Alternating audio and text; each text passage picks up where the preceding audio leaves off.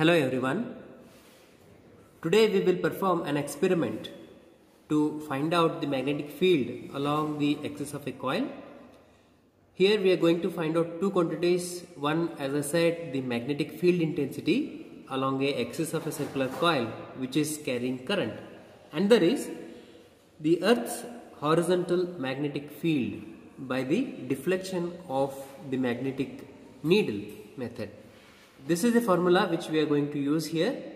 This is the magnetic field which is produced due to the circular coil, that is mu naught Ni divided by 2 a square divided by a square plus x square to the power 3 divided by 2.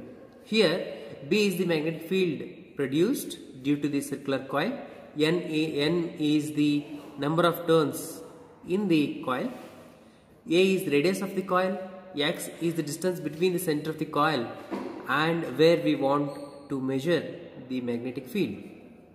Mu naught is permeability of a free space, that is equal to 4 pi into 10 to the power minus 7 Henry per meter. I, the current which we are passing through the coil. So here another formula is there. This is to find out the horizontal component of Earth's magnetic field, that BH is equal to B divided by tan theta, where BH is horizontal component of the Earth's magnetic field and theta is mean deflection by the magnetic needle. This is a schematic diagram, or you can say the circuit diagram of the experiment. Here we have the coil. So this coil is nothing but the solenoid which produces the magnetic field. The magnetic field is influenced to this magnetic needle and this magnetic needle will deflect. Here we are going to measure the deflection in the magnetic field along the axis of the coil. So this is the axis of the coil, this is center of the coil, and here we have the axis of the coil. On the axis of the coil we will keep the compass box. This is a small magnetic needle. Due to this magnetic field produced in the coil due to the passage of the current, this will start deflecting. That deflection reading we are going to note down. Here the connections are very simple. So our aim is to pass the current inside the coil and produce the magnetic field. So to pass the current, so this has to be connected in series to the battery. So one end is connected to this, another end is connected to the negative of the battery, and in between we have a commutator. You can just check it here. So this point goes here and it is connected through the commutator, and then it goes to one end of the battery. Then another point I'll consider here. So this point is going through the commutator and connecting to the battery, other end of the battery. Simply it is connected to the battery with this commutator, which the work of this is to change the direction of the conductor, change the direction of the current. In between we have connected the emitter in series, that is to measure the current. We can have this emitter, or directly in some of the batteries there will be inbuilt emitter. So battery, this power supply itself shows what is the current flowing inside the coil. These knobs represents the number of turns. If I connect between these two, then the number of turns in the coil will be 5 turns. If I connect this point and this point, the number of turns in the coil will be 50. If I connect this point and this point, the number of turns inside the coil are 100. So we have to take the turns in the coil as 50. So I have connected here first point and the third point, so that the number of turns inside the coil are 50. As we all know that the current carrying wire or current carrying conductor produces the magnetic field around that. So if XY is the wire, and then if it is carrying current I, then magnetic field produced at this P is dB, that dB is proportional to the current flowing through that, and then this is proportional to the dl, that is the small length element. Then this is proportional to the sine of the angle between the tangent drawn to the element and the line joining the point, that is the sine theta, and it is inversely proportional to the square of the distance between the point and the element. So altogether, if I write the formula for this, the formula will be dB or dH is proportional to I dl sine theta divided by r square, or this is dB is equal to, it is K I dl sine theta divided by r square, or you can take this proportionality constant, that is K, as sine theta. Here we have the circular coil like this, and current is passing through this. We can take the number of coils as N, and if I want to find out the magnetic field at this point P, so this is the distance from the center of the coil to the point where I want to find out where I want to measure the magnetic field, and this is the A is the radius of the solenoid or the coil. So at this situation, the magnetic field produced at P can be written as, it is mu naught N I divided by 2 A square divided by A square plus X square to the power 3 divided by 2 in Tesla. To find out the Earth's horizontal magnetic field, we should consider the resultant of that. For example,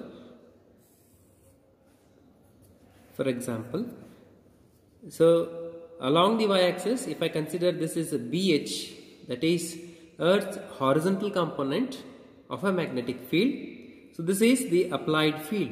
So we are applying the field like this. For example, let us say this is the north and south poles. This is north pole, this is south pole. So along the, let us say this is the needle. Let us say this is the needle or the compass box. Okay. And then when perpendicular to this, we apply the external field produced by the coil. When I apply, this will rotate. This needle will rotate in this direction.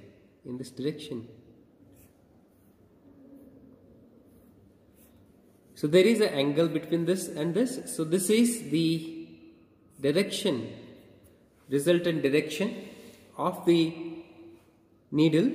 So it produces the theta. From the geometry, the horizontal component of the Earth's horizontal component is in this direction. We can find the Earth's horizontal component very easily by the geometry. Okay, that is the tan theta is equal to, here opposite is B. B is the opposite, this is the B. Base is BH, and this is the B over here. So that B divided by BH. So Earth's horizontal component is equal to, it is B divided by tan theta. Here we have these all apparatus. So this is the coil, or you can say the solenoid, and which has been connected to these 4 knobs. This is the first knob, second, third and fourth. If I connect these 2 in consideration, then there will be 5 turns in the coil. If I consider this point and this point, or if I connect this point and this point, there will be 50 turns in the coil. If I connect these 2 extreme knobs, then there will be 100 full coils, 100 full turns in the coil. So this is the coil, this is the compass box, here we have a magnetic needle, and this is the scale to measure at what distance the magnetic field we are going to measure. And these are the connecting wires. Here we have commutator to change the current direction. This is the battery or power supply. We should set this apparatus in the magnetic meridian of the Earth. This is the compass box. Here we have the 4 quadrants. As you can see, there are 4 quadrants from 0 to 90, 0 to 90, 0 to 90 and 0 to 90. So we have to set this to 90 here. So here there is a 90 degrees and opposite also 90 degrees. So we should take this to the center. We should take to the center. This is center of the coil, that is 0 here we have, and this 0 should be to the 90. Here we have this 80. We should turn this, rotate this and make it to the, it should coincide. This 0 should coincide to this 90. And at the opposite end also, the 0 should, this 0 should coincide with the 90. We are aligning this coil in the magnetic meridian of the earth, so that now this magnet is in the magnetic meridian of the earth, so that we should align this coil to this magnetic meridian. Now this is at some angle. This magnet is in the magnetic meridian, in the plane of the magnetic meridian of the earth. So this coil should also be in the plane of the magnetic meridian. So now it is tilted. So this magnet is in this direction and the plane of the coil is in this direction. Now we will align this coil in this plane by using this needle. This needle is showing some deflection, that is 30 degrees. If I make this to 0, then it will become in the magnetic meridian. So I'll rotate this entire setup to make this needle to coincide with the 0.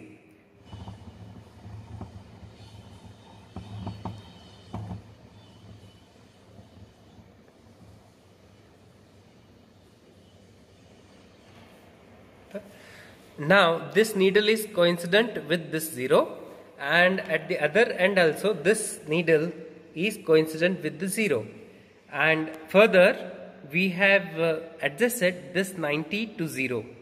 So there are two main steps. First thing is, we should keep this compass box at the center and then make this 0 coincident with this 90. After that, rotate the whole apparatus to make it in the magnetic meridian by coinciding this needle to the 0 this side, and that will be automatically 0 at that side. So this is the initial setup.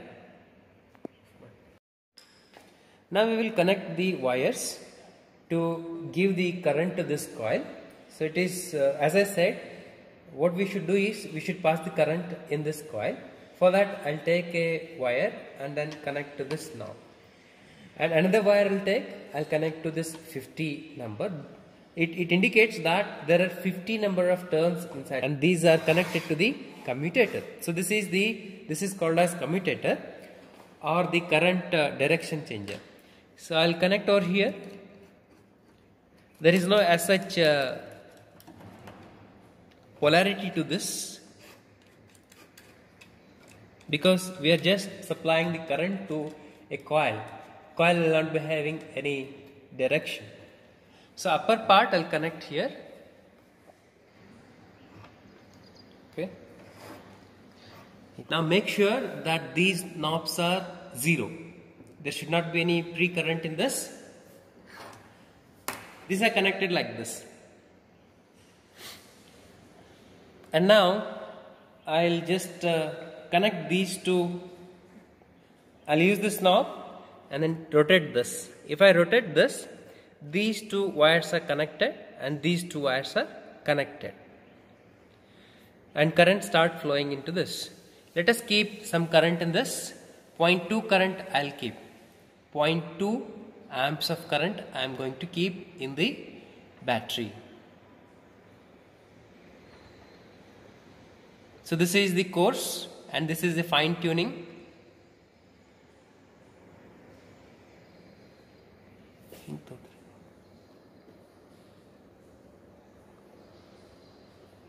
This is 0.2 amps of current.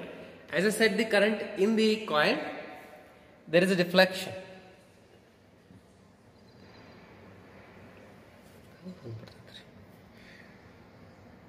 There is a deflection that we are going to note down. This is around 59. So we should measure this perpendicular. We should look at the needle perpendicular, because we can, if I look at this, you can see the mirror over there. Below there is a mirror. and this is the needle which we have, and there is a mirror image of that. So we are looking at some angle, and if I look from this angle itself, then it shows the wrong reading, right? So we should look at from the top, that is perpendicular to that, so that this mirror image, this image and this original needle should coincide. At that instant only I'll get the correct reading. So I'll adjust this camera to the top and then try to read this. So now this is that mirror image is disappeared, and I should read at this, from this angle I should read, so that I'll get the proper reading. So we have to take this as theta1, and this at this end we should take this as theta2. This is theta2 and this is theta1, and note down in the tabular column. This is the tabular column. Here we are going to take the 4 trials.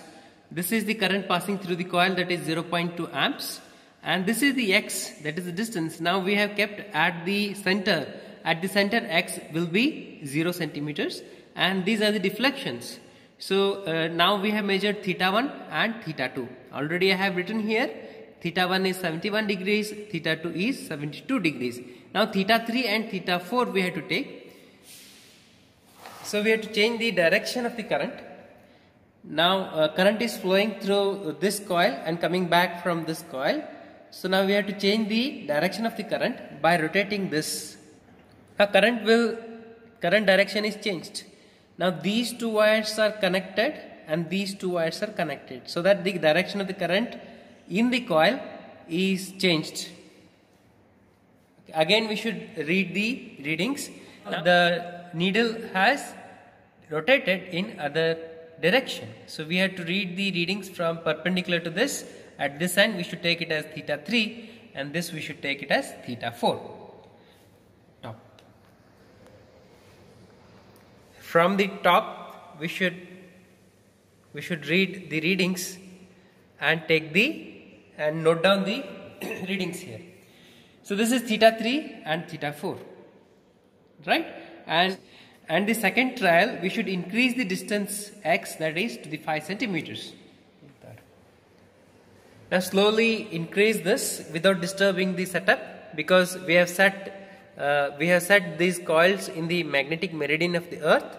So without disturbing, without touching any scale, slowly we should take this to the 5 centimeters. 5 centimeters is here, so 90 is here coincident. That slowly we should take this 90 degrees to the 5 centimeters.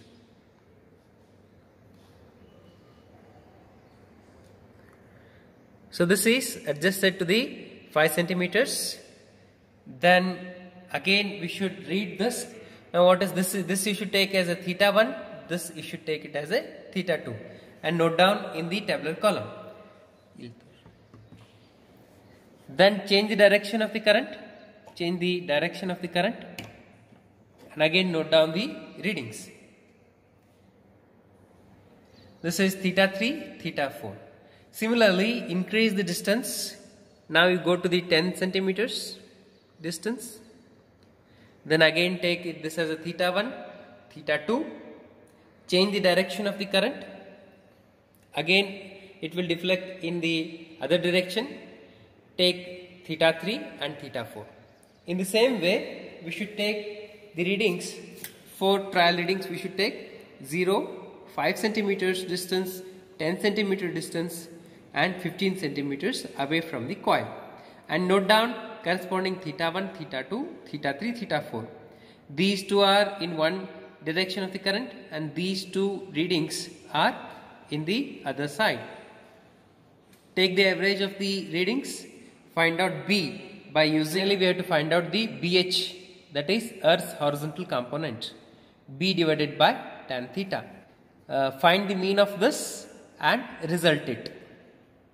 So what exactly we are doing in this experiment is, this is the coil and this produces the magnetic field, and this is the compass box where we have a tiny magnet which is aligned in the magnetic meridian of the earth. So there are 2 magnetic fields are acting on this tiny magnet. One is the earth's magnetic field another is the magnetic field due to this coil. So both are perpendicular. So Earth's magnetic field is in this direction, that is north-south pole, and the magnetic field which is producing due to this coil is in this direction, because the current is passing circularly like this in this coil, and the magnetic field produces due to this is in this direction. Polarity of this north and south poles of this coil depends on the passage of the current flow. That depends on the direction of the current in this. Okay, as we change the direction, the direction of this needle will also rotate in opposite direction. Because of these two magnetic fields, one is the Earth's magnetic field, another is magnetic field due to this coil, the resultant will be something with this angle. So we are reading this angle itself and we are noting down. From this angle we can easily find out the horizontal component of the Earth, which is there as this pencil indicates. The horizontal component of the Earth's magnetic field is parallel to the surface of the table or this XY plane.